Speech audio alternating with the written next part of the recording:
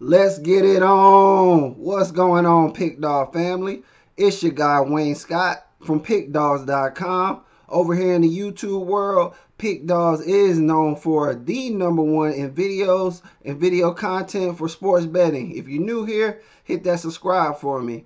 Now, this is my show called Straight to the Punch. If you like what you see, the best way to let me know that you like what you see, clicking that like button for me. That's where I go over future cards, past cards, and what most of you guys are here for, boxing predictions and boxing bets.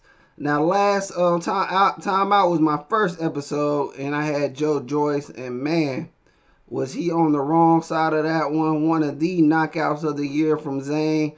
My guy's called a juggernaut, and I know he left that ring with a knot. I'm not here to bash Joe Joyce. I'm actually here to commend him for taking on that fight. Although it didn't go that way, I hope he heals good and we see him soon. On the other side of that, congratulations to Zane. Congratulations to you guys that went in the comments was like, hey, I'm on Zane. I'm here for that, man. I'm not going to get every bet right, and I'm dang sure not going to get every bet wrong. For the guys who were in the comment and put why they were on Zane and why they got on Zane, congratulations. I dang sure pointed out his IQ, pointed out his boxing. I just thought that Joyce was going to be able to come in there with a better game plan, and I thought he was going to be able to wear him out, take him in the lighter rounds, and get the job done. But it did not go that way at all. So salute to y'all that won that bet on the side with Zane. Now, what we're here for, this banging card this Saturday, man. Saturday, September 30th, at the T-Mobile Arena, 8 o'clock start time. I'm going to talk about the main event. I'm going to talk about this undercard, man. Typically, when you get these mega fights like this, the undercard is pretty underwhelming. They have been in the past. Normally get bad odds because you got a contender going against a journeyman or a up-and-coming fighter, and just the odds aren't that good. But on this undercard, we got contenders against contenders, meaningful fight, so and great odds, and that's what I love about it. And I'm going to be speaking on all of those. So the first one we're going to be going over is Mario Barrios versus Yordenis Ugas. Yordenis Ugas, 25-5, only 5 KOs, Olympics bronze medalist, Cuban fighter, 37-year-old, coming on the latter end of his career.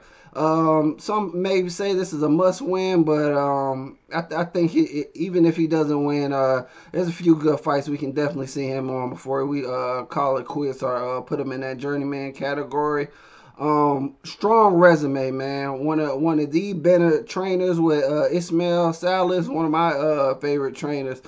When I say strong resume, coming off a loss of Spence, beating Pacquiao, Ramos, Omar Figueroa, battle with Sean Porter, good wins over Delorme and Jamal James.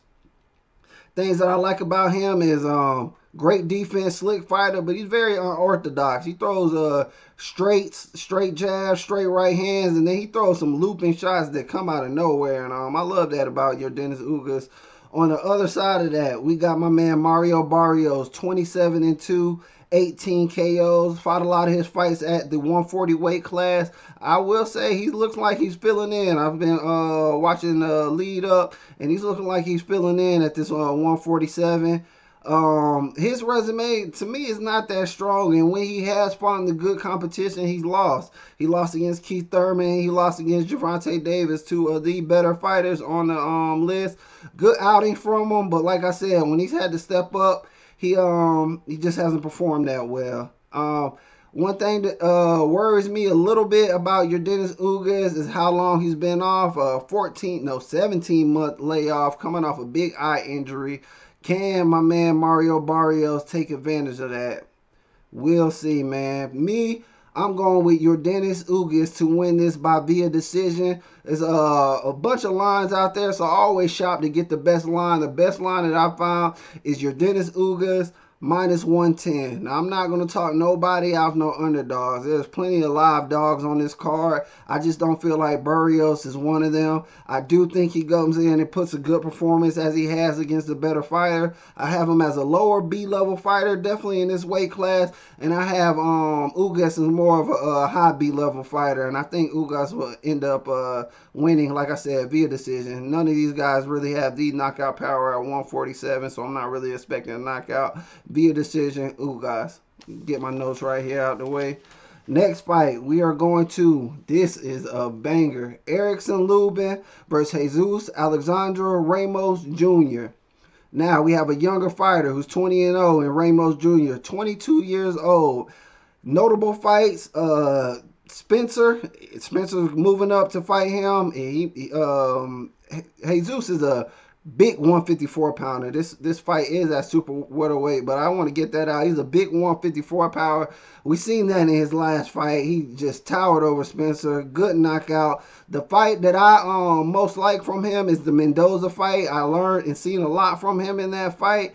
This guy's a brawler, slick boxer. When you think of brawler, you don't think of much defense, but he does have defense. He comes forward, never really backs up. But my thing with him, good jab, good power, tough guy. Like I said, doesn't back up. Strong.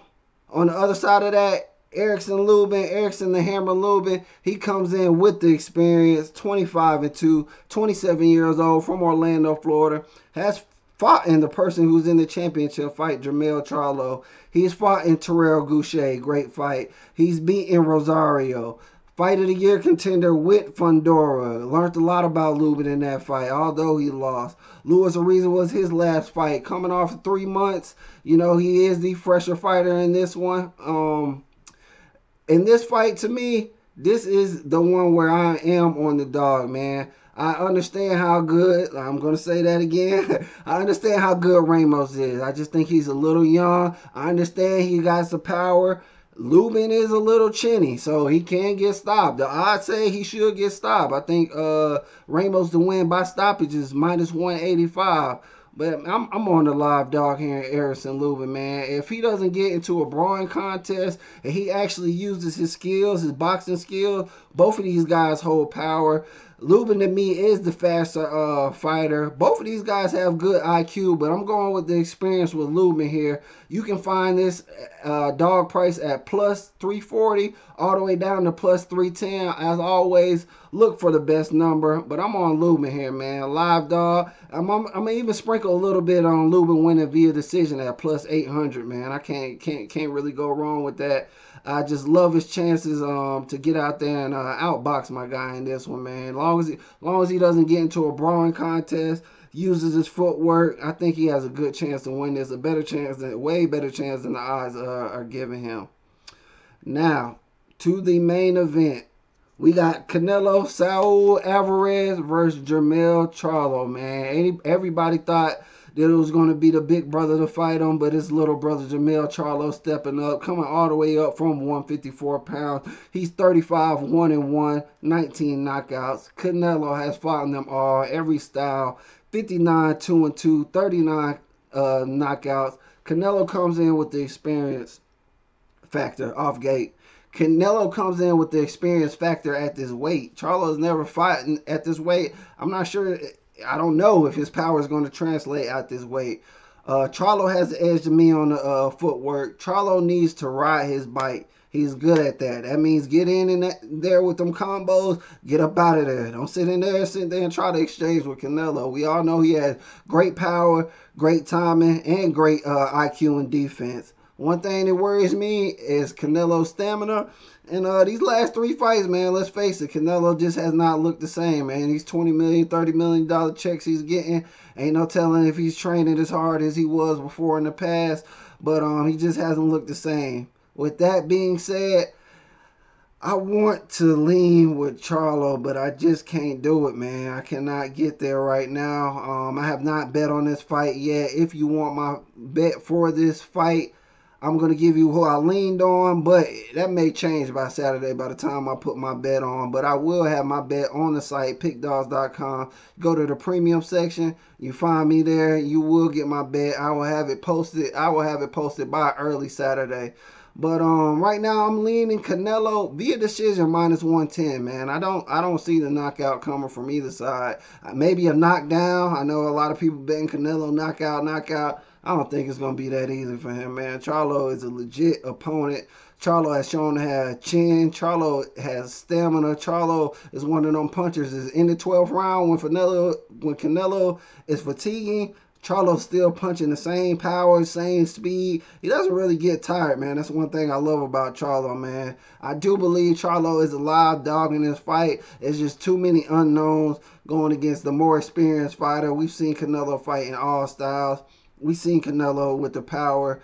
Unless he can go in there and put a Bivol type performance, man, I'm going to have to ride right now with Canelo via decision, -110.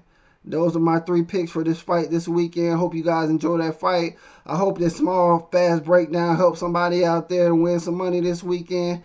That's it for Straight to the Punch.